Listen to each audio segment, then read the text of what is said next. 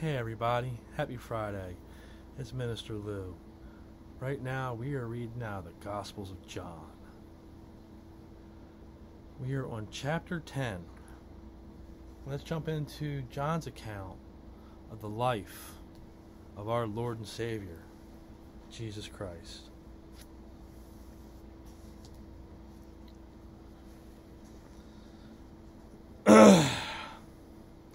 Verily, verily, I say unto you, he that entereth not by the door into the sheepfold, but climbeth up some other way, the same is a thief and a robber. But he that entereth in the door is the shepherd of the sheep.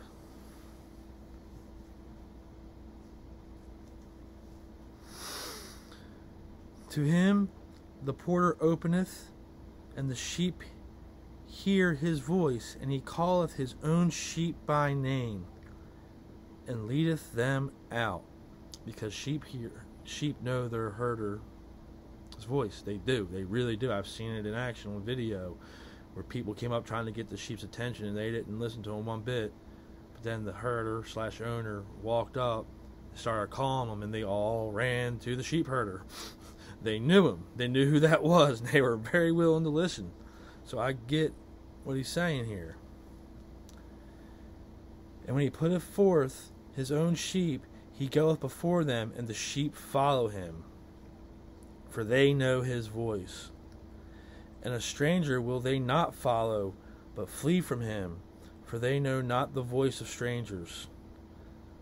This parable spake Jesus unto them, but they understood not what things they were which he had spake unto them. He was essentially saying that he was the shepherd, that his sheep know his voice. I think we're getting ready to get into that. And his sheep will follow him. Then said Jesus unto them again, Verily, verily, I say unto you, I am the door of the sheep. All that ever come before me are thieves and robbers, but the sheep did not hear them. I am the door. By me, if any man enter in, he shall be saved, and shall go in and out, and find pasture. The thief cometh not, but for to steal, and to kill, and to destroy. I am come that they might have life, and that they might have it more abundantly. I am the good shepherd. The good shepherd giveth his life for the sheep. And he did.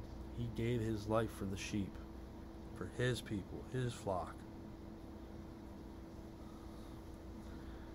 But he that is a hireling, and not the shepherd, whose own the sheep are not, see the wolf coming, and leaveth the sheep, and flee. Not the shepherd, the sheep, and flee. And the wolf catcheth them, and scattereth the sheep. The hireling fleeth, because he is a hireling, and careth not for the sheep. I am the good shepherd, and know my sheep, and am known of mine. As the Father knoweth me, even so know I the Father, and I lay down my life for the sheep. And he did. And other sheep I have, which are not of this fold, them also I must bring, and they shall hear my voice, and there shall be one fold and one shepherd. I believe he's talking about the Gentiles there, because he didn't just come to save the Jewish people. He came to make a way for every single person on the earth, Jew and Gentile alike. And he's saying there won't be a separation. It's going to be one fold, one group, and one shepherd. Therefore doth my Father love me, because I lay down my life, that I might take it again. No man taketh it from me, but I lay it down of myself. I have power to lay it down, and I have power to take it again. This commandment have I received from my Father. So he's telling them, none of you can take me out. I lay it down willingly. But if I didn't want it to happen, it wouldn't. And even after it's taken from me, I'm going to take it back again. You can't keep me dead. But I don't believe they would have understood what he was saying.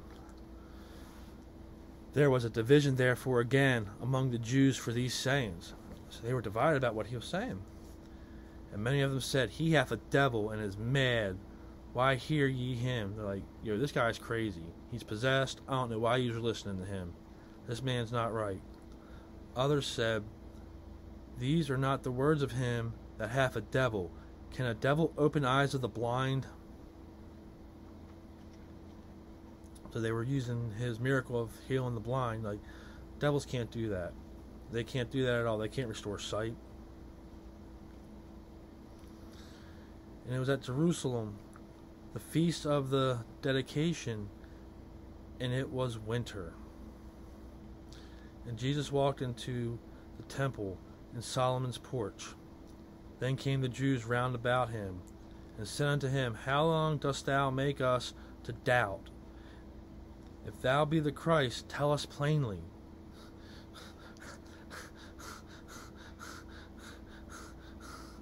I'm sorry.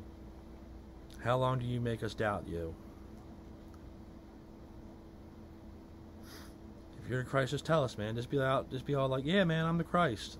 Just like that. You ain't gotta speak in parables or with things that you do. If you're him, just let us know that you're him.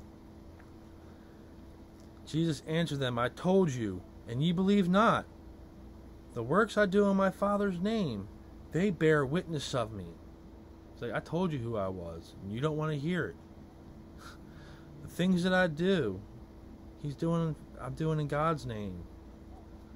I'm not doing them of me. They're bearing witness. They're telling you who I am by the works that I'm doing. But you're not seeing it. But ye believe not, because ye are not of my sheep, as I said unto you. You're not mine. You don't belong to me. I told you this. My sheep know my voice. You don't. My sheep hear my voice, and I know them, and they follow me. And I give unto them eternal life, and they shall never perish, neither shall any pluck them out of my hand. So he's saying, these are mine, and no one can take them away from me. No one. No one can take them. No man, no devil. These are my sheep. They'll always be my sheep. I'll always have them. My Father, which give them me, is greater than all, and none is able to pluck them out of my Father's hand. He's saying, my Father's greater than me, and ain't nobody taking nothing from him. Nobody. It's God. I and my Father are one. Whew. Jesus just said, we are one. I am equal with him. We are one and the same. Then the Jews took up stones again to stone him, for in their eyes he just committed blasphemy again, because he just equated himself to God. Jesus answered them, Many good works have I showed you from my Father. For which of those works do ye stone me? Like, you've seen everything I've done. Which one are you going to stone me for? The Jews answered him, saying, For a good work we stone thee not, but for blasphemy, and because that thou think, being a man, makest thyself God. He said, you're sitting here saying that you are our God, essentially. You're saying you're his equal, just as good as him. And that's why we're getting ready to kill you. Jesus answered them, Is it not written in your law, I said, ye are gods? If he called them gods, unto whom the word of God came, and the scripture cannot be broken. Say ye of him, whom the Father hath sanctified and sent out into the world, thou blasphemest, because I said I am the Son of God? She asked him, so you're saying I blaspheme because I say I'm the Son of God? If I do not the works of my Father, believe me not. But if I do, though ye believe me not, believe the works, that ye may know and believe that the Father is in me, and I in him. Therefore they sought again to take him, but he escaped out of their hand, and went away again beyond Jordan into the place where John at first baptized, and there he abode. So they wanted to grab him up again. They were like, now we're going to take this guy. And he was gone. He just got away from him. Effortlessly, more than likely. It doesn't say so, but in my mind, I'm going to say that it was effortlessly. I don't believe Jesus would have to put up a fight to get away from them. Just walk right through him like he wasn't even there. But they did not like him equating himself to God. They didn't like him saying he was the Son of God. And they really didn't like him saying, you don't want to believe in me, fine, but believe my works. That you know that the Father's in me and that I am in him. And many resorted unto him and said, John did no miracle, but all things that John spake of this man were true. So they were like, John didn't do no miracles for us, but he talked about you. And everything he said about you was true. And many believed on him there. Just, man, you think you had some bad experiences with religious people?